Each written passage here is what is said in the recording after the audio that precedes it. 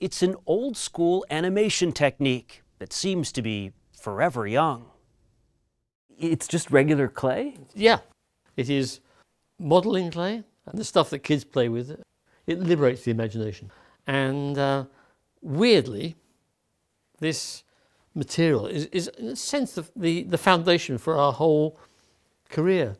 In the hands of Peter Lord and his company, Aardman Animations, that simple material is the basis for this latest creation.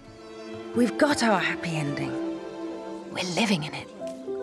A chicken paradise brought to life in a feature film by the masters of this universe, animators, using a most interesting mix of implements. You have all these different little eyes. Small, pale, small, dark. This is a box of expressions? Yep. For example, this one is anything that starts with a th, so anything that would require your tongue to be between your teeth. You see the tongue. That's it, here. yeah. Th. What is that? You've never seen a human before. We had them back at the farm. They're kind of stupid. Carmen Bromfield Mason is one of the animators of Chicken Run, Dawn of the Nugget, out this week on Netflix. It's the sequel to 2000's Chicken Run, which grossed over $220 million. This one is a sort of heist film. Picture it.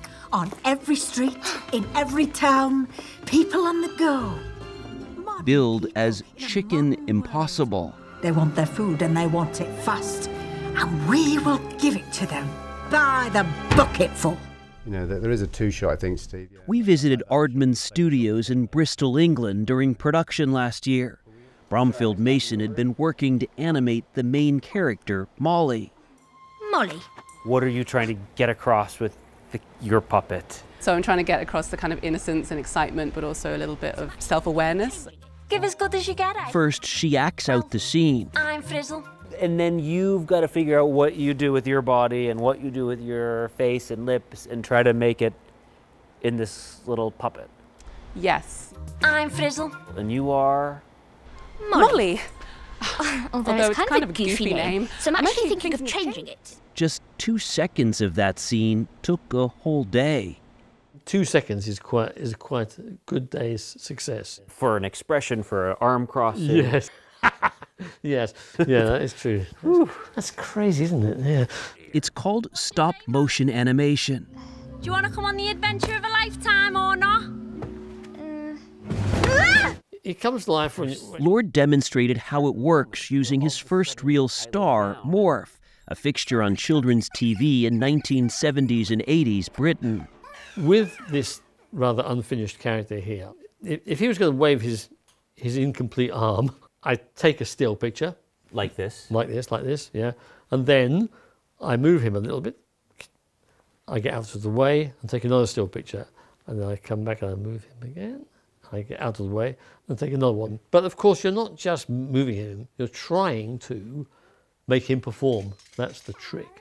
Isn't computer animation good enough at this point that you can do it faster that way? Do you have to do this? It seems very analog.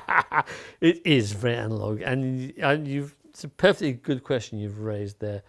I think that with stop motion, I believe there's a magic to it.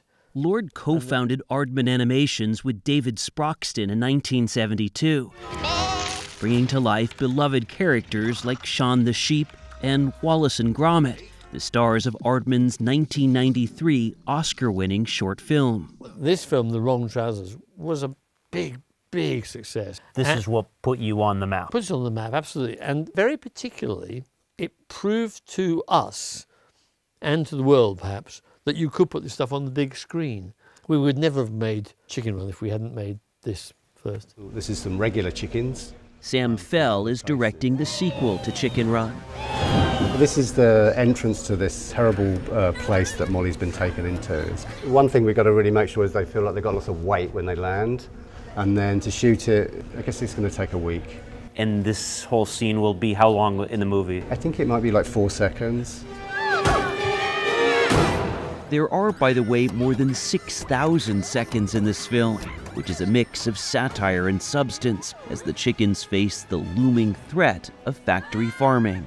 The animation can tackle really important and interesting subjects in really important and interesting and funny and entertaining ways. At the heart of it, of course, is bringing the characters to life. All the expression is kind of between here and here, like that inch of modelling clay there, that's where it all happens. You can just gently tweak it. So now she's kind of surprised. How much have things changed from the days of Moore? Very, very much indeed, yeah. Because, like, so this is Ginger now, but inside she's like this. So she's going to Terminator. You know, the animation process is exactly the same, and the philosophy is the same, but the materials are sensationally different. While the materials may change, the spirit of invention and imagination remains in that quest to make magic.